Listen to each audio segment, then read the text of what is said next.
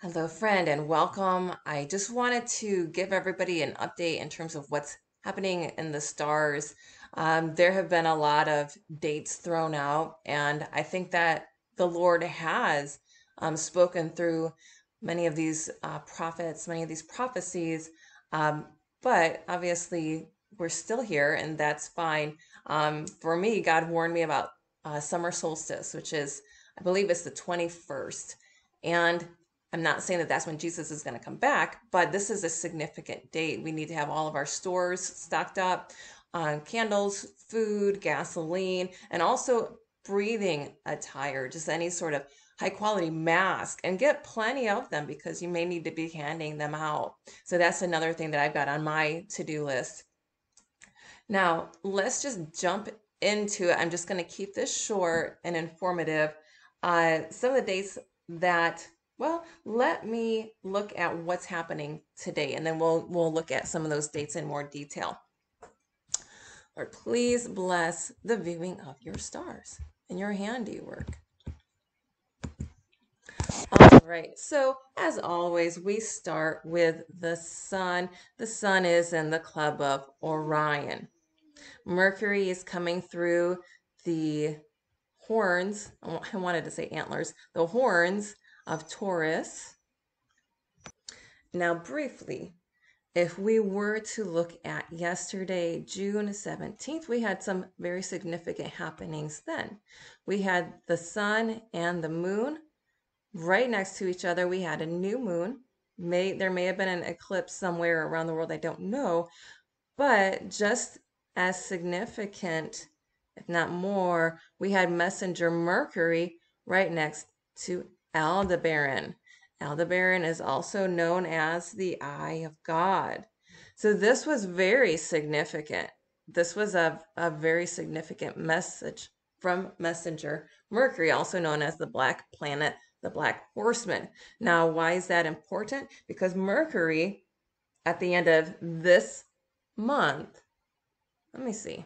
Let me see how this plays out. Let's just go ahead and start with Mercury because I want to be exact in my information. So Mercury, our messenger, Black Horseman, is going to go in conjunction with the sun at the end of this month. That is important for two reasons. Whenever Mercury goes into conjunction with the sun, the third seal, the Black Horseman, gets strengthened. So we really need to have our finances in a state that we're comfortable with because they could be completely wiped out of the banking system. So really, if it's in supplies that you're placing your money, or if it's in a safe in your home, however you want to do it, pray about it and seek God's guidance because this could be a very significant moment. I don't think it's going to be the total crash. I don't think so. I think that God would give us warnings. He's been very merciful and very gracious. And when people complain about why is this taking so long, I think we really need to give thanks that God is staying some of those judgments. The other reason that this sign is significant is because we have Revelation 10 that is playing out in front of our eyes. And let me go ahead and go into the Geneva Bible. So Revelation 10, we have used the King James Version extensively, but the Geneva version is also an older, reliable version.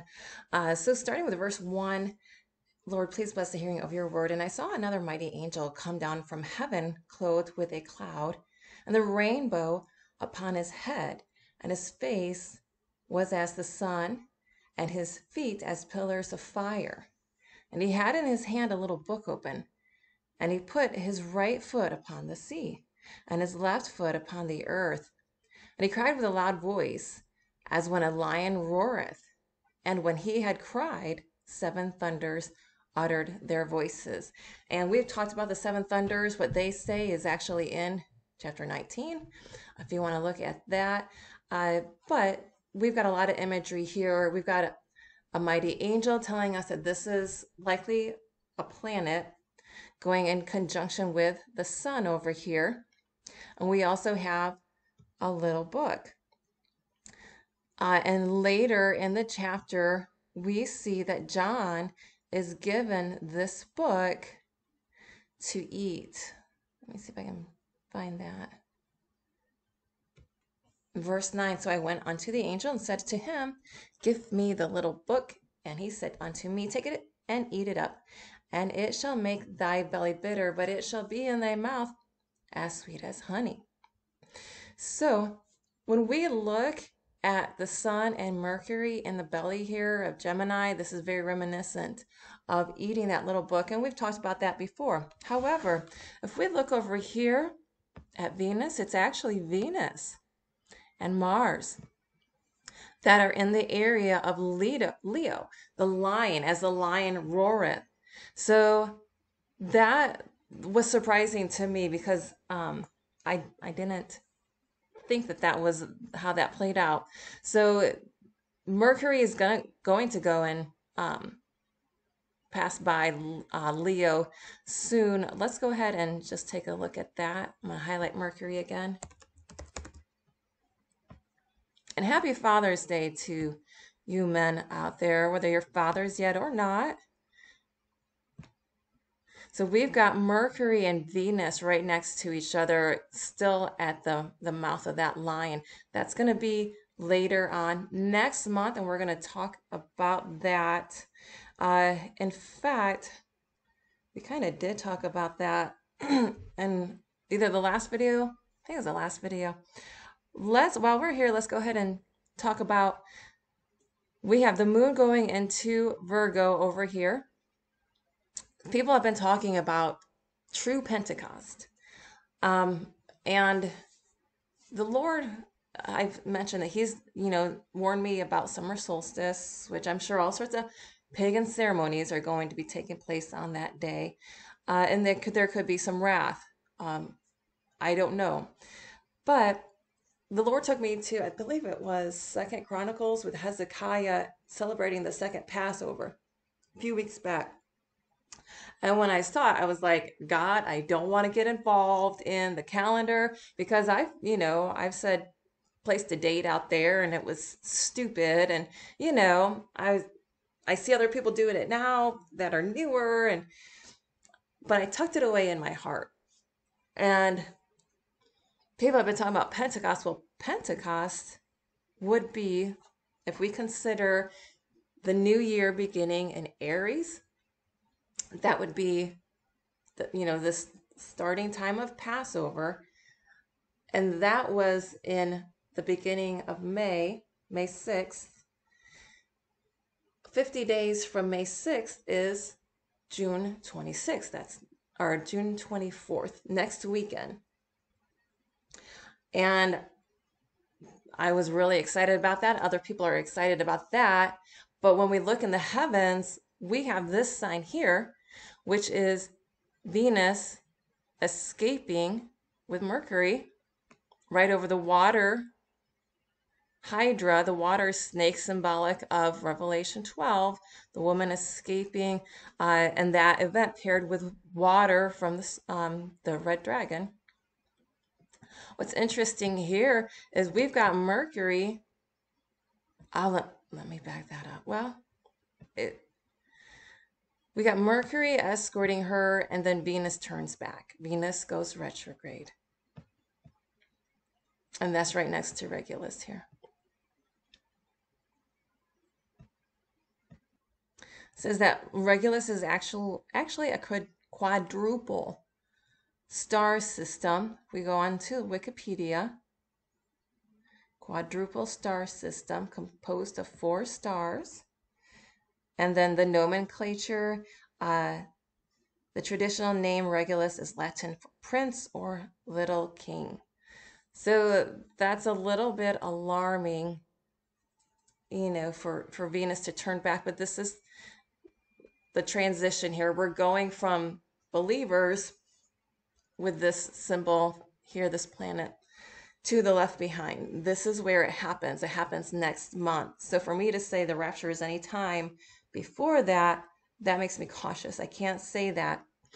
And again, this is going to be next month, which a lot of people are saying that's when true Pentecost is going to be. And if you consider if our starting point is actually second Passover, then, Pentecost from that point probably would be the end of July. So things to keep in prayer. I know that I had a dream waking up this morning. Somebody was handing me an invitation. When I looked at it, though, in my dream, I just thought about Revelation 10 and I just ate it. I just ate it. But I got a glimpse of it and it reminded me of the countdown sheet that I have worked with, counting down a register. So I thought, maybe it was a more than one message. We'll say that. So those are a lot of the signs. We're going to back up a little bit. Well, we're going to take a look at Mars because I think this is so strange. Let me show you my notes because I've been trying to write out, what I'm going to say before, and here God allowed me to write, I don't know if you can see it, write down everything for all the planets, except for Venus. I kept having I couldn't write. So maybe it's not set in stone. We'll say that what's about to happen, because people can repent and they can get on their knees and follow the Lord. So if we jump back to today, we're going to highlight Mars. And Mars is very important. Mars is a very important component of the Revelation 12 story. Now, we see Mars is just exiting heaven.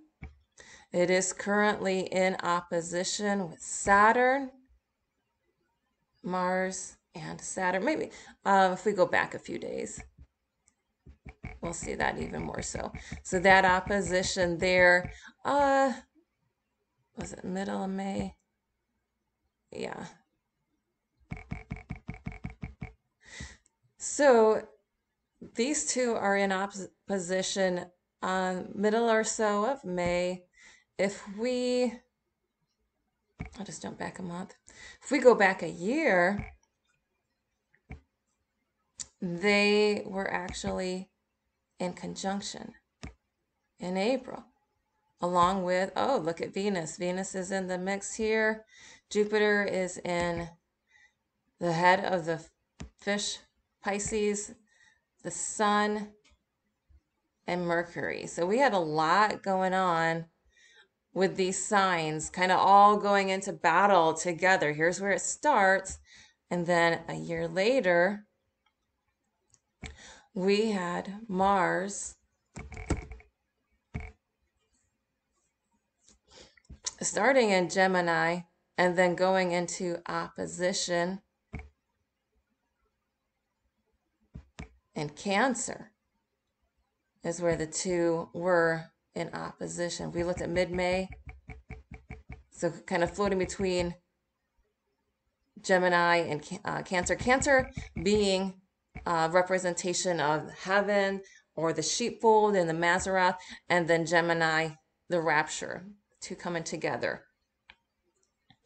In fact, within Cancer, there is this little mini constellation called the Beehive Cluster.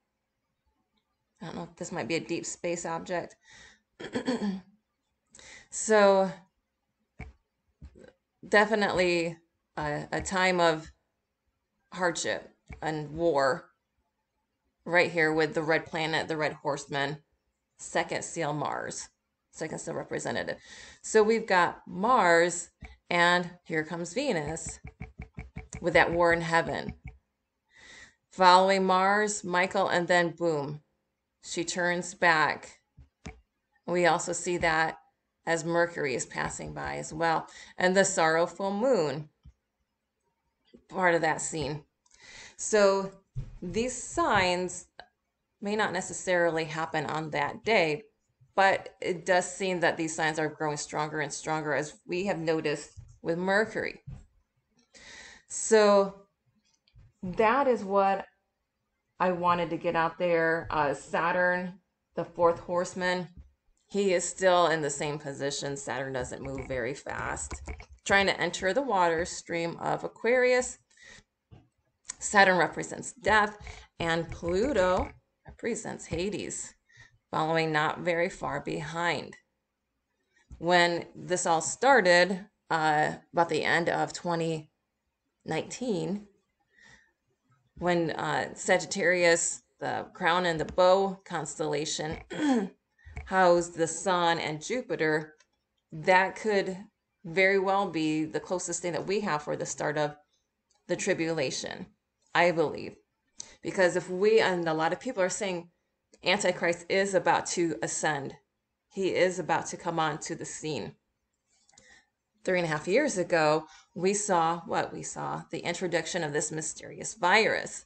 And that is when we had the equipping of Sagittarius. If you have any questions about this, please go to my homepage on YouTube and click on the first video. Yes, we are in the tribulation. So be encouraged. All of these things taking place do mean things. Some of the dates, let me do that before we finish. February 16th was one of the significant dates that people were looking at. And Saturn was actually in conjunction with the sun at that time. And that's when all those earthquakes happened in Turkey. So yeah, the fourth horseman was being equipped, or not equipped, but strengthened. He'd already been equipped. Well, not even equipped. He's right next to Hades, so death and Hades. So that's confirmed.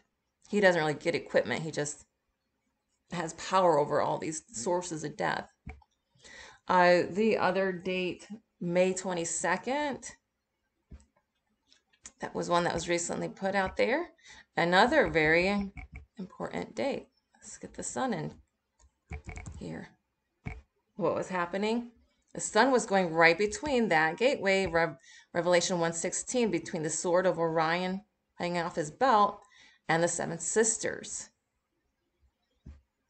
And then yesterday, the date 6/17, the significant sign, Mercury next to Aldebaran, the sun in the club of Orion. So be respectful when people put dates out, and just look and see what's happening in the stars, because God can still use incomplete information, if you will, because I feel like I got my wedding invitation this morning right after that date of June 17th. So I think that these things are significant, but what does the Bible say? Well, the sun is going to turn to sackcloth and the moon blood red before the great and notable day of the Lord. Great. That's what I'm looking for. But do always, keep in mind that other important things are going to be happening on other dates. And obviously, always pray the full armor of God, helmet of salvation, breastplate of righteousness, belt of truth, sword of God's word, shield of faith, feet shod with the gospel of peace. If there's any signs that you've noticed that I've missed, please include those in the comments. But do enjoy, the day that you're in now, occupy, but also move yourself into a position that might be maybe a job that's less public facing. Have your money in a place that you feel that God is leading you toward.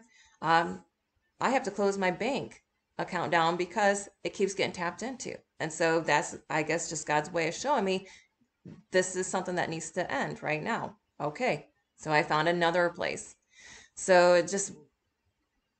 if you have any questions or any prayer requests, please put those in the comments below. And God bless. Have a wonderful day.